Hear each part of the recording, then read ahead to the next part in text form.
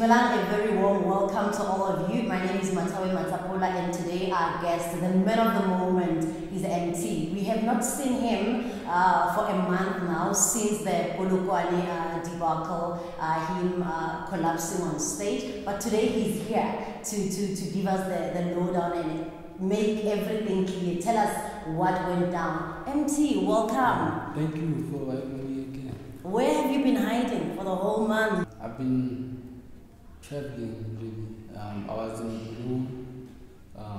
Now I'm just at home, just in a more enclosed environment. I had to get away and go to a small town like Bloom, where people are actually genuine and they really showed me a whole lot of love. And take us back to that day in Polokwane on just the moment before you went on stage. What was happening? What happened for you to end up collapsing? Just moments before you went on stage, what was going on? We had just came from one other show, which was in Joburg.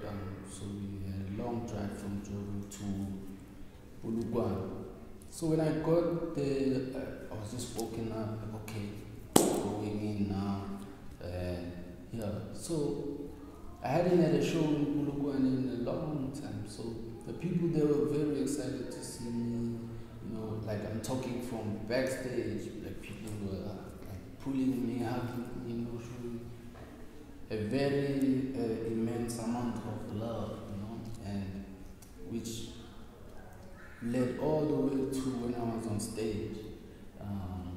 I can't say I had anything negative to eat or drink or whatever, but I was in great confusion. Like here I am, now I'm in front of a crowd. They are happy to see me. Some are dragging me, pulling me by my pants. Some are untying my shoelaces even. So like there were a whole lot of factors that would have caused me to fall. I would not know what was the actual cause at this moment. Were you not drunk? I mean, no. People alluded that, he's drunk and whatnot. I don't even drink alcohol. I can say lots of fatigue and just a lot of confusion because from my transportation I was just led to the stage. This way, come that way, blah blah. And I had not even seen some of my people, just besides my team. How long were you in rehab for? Well, I wasn't really in rehab or something like that. That would be something that would be harsh to say. You said to me, while you were under the carpet, you were going through the healing in a small town. What were you healing from? Well, I can say it was the amount of judgment, because firstly, I'm very open about a lot of things that I do, like smoking and stuff like that, which I no longer do now. So I feel like even though I wasn't smoking on the day, no matter what, people are gonna blame it on that. What do you smoke? Do you smoke cigarettes? What do you smoke? No, what did you smoke? I don't smoke cigarettes. I smoke candles, which I don't do anymore because that healing process helped me to let go. Is also you tweeted that you are sober as a judge. You are clean from narcotic codeine. Tell us about that. What is it that you were taking? What kind of codeine were you taking? Were you mixing cough mixtures with maybe cool drinks? What exactly were you on? Occasionally I would have some codeine, but it wasn't something that was too hard for me to handle. I think I could handle it, but for me to get away was just so that even if you were to test me today, you won't find anything. How much were you taking a day? Well, as I said, I was able to handle it. I was able to control it. the cup was just more associated with my brand and my whole image, you know. So whenever I had the cup in people's eyes, that was what I was drinking in the cup, you know. Even if people didn't see what was in the cup. Was it your way of escaping and escaping through it? I could say yes, because for someone like me, I come from straight poverty. Like I wasn't born with the mic in my hand. I wasn't born with money. You know, so like everything was just so new to me. It was overwhelming. Like a lot of the things I just couldn't handle it because number one, I was never media trained. I was never trained what to say on interviews or how to say. You know, so I just did whatever that came to my mind, you know, and I was really, you know, I felt at some point I would, if I didn't get away, I would have lost myself. And what happened there for you to be reconnected with Emtee? Well, I was in one man's house that I respect today because he really helped me go through this.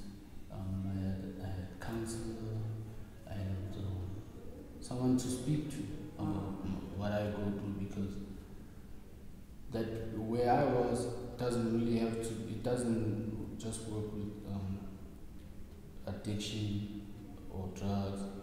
It works with behavioral activities. It works with self-worth and accepting yourself as a person. You know,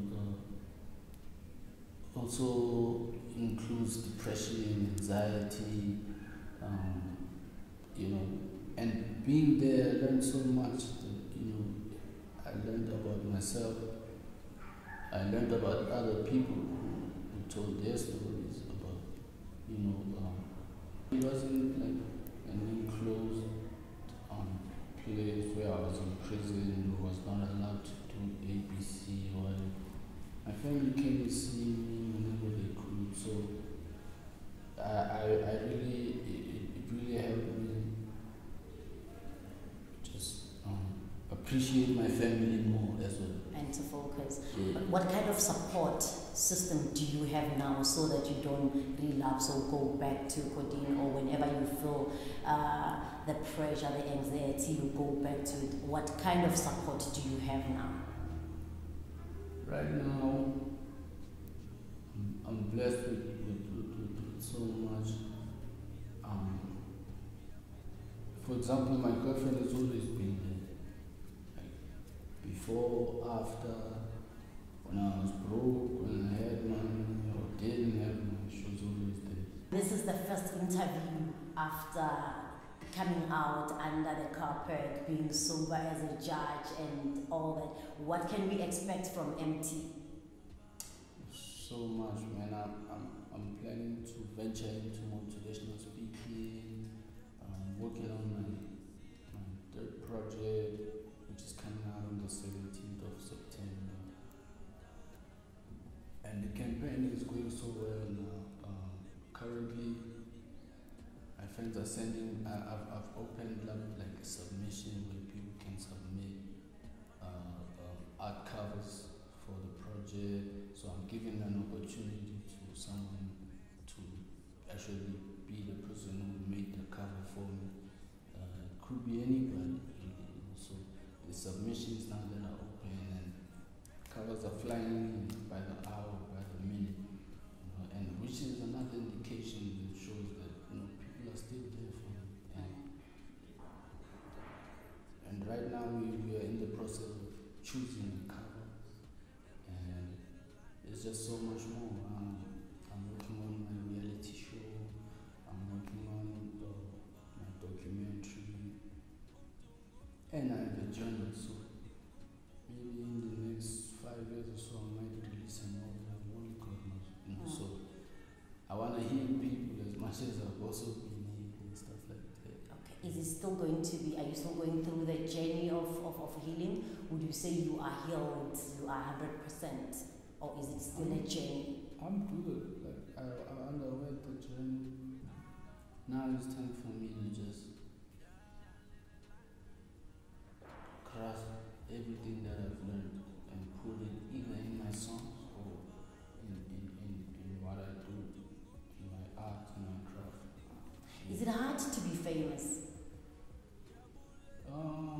In South Africa, yes. Why in South Africa? One thing that I've learned about in the public eye is that people suddenly have so much to say about you, even though they don't know you, where you come from, or how, like, where you know. So I've learned that people are forward, and it's okay. So I can't stop anyone from tweeting what they want to tweet. Or it's your thumbs, it's your phone, it's your app. So yeah, man, it's not easy. It's not for the faint-hearted. Okay. That was Emtee. He says he's sober as a judge. Thank you so much for coming through. Thank you for having me once again. Spread more positivity, more love. Lord, I say thank you. Me, I feel free. Get on my knees and my head to the sky. When it's dark, hella lost. Shine a little light. You got to know that. Umtung abantu, namding umtung abantu. Umtung abantu, namding umtung abantu. Jabulela puti, jabulela sisi, jabulela mama, jabulela tata. You give me the love I need. You let me be who I wanna be.